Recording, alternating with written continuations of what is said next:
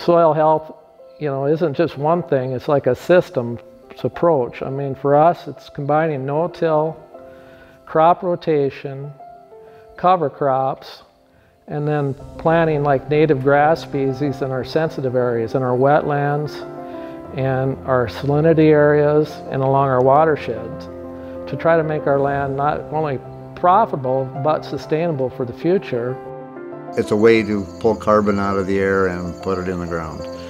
And carbon and organic matter are basically the same thing, so if I can pull carbon out of the air and put it in the ground, I'm making the soil healthier. We're not seeing the salt issues as bad. We're also not seeing the mud when we go in to plant. If you take care of the soil, it'll take care of you.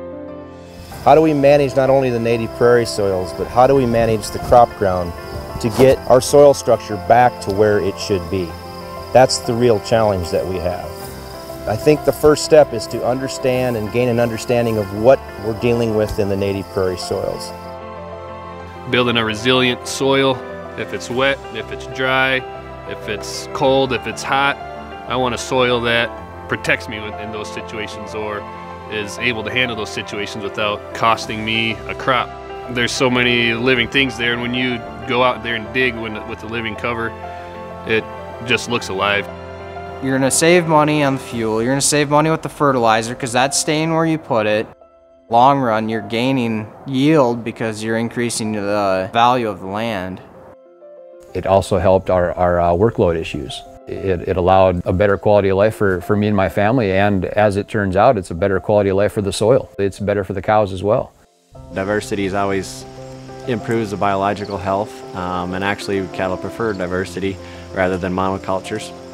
We've made a real push to involve our landowners on the land that we rent and lease to get involved and to understand what we're doing.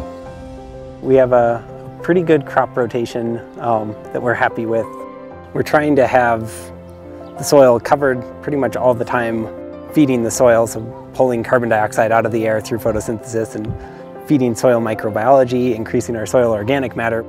It is accepting the responsibility to continue to spread the word and to share the things that you've learned over the years, share the knowledge, the successes, the failures of what it's all about.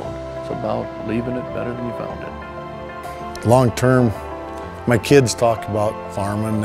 They love being out here, and that's up to each one of them if they want to do this or not. I hope one or two of them decide to come back and run the farm.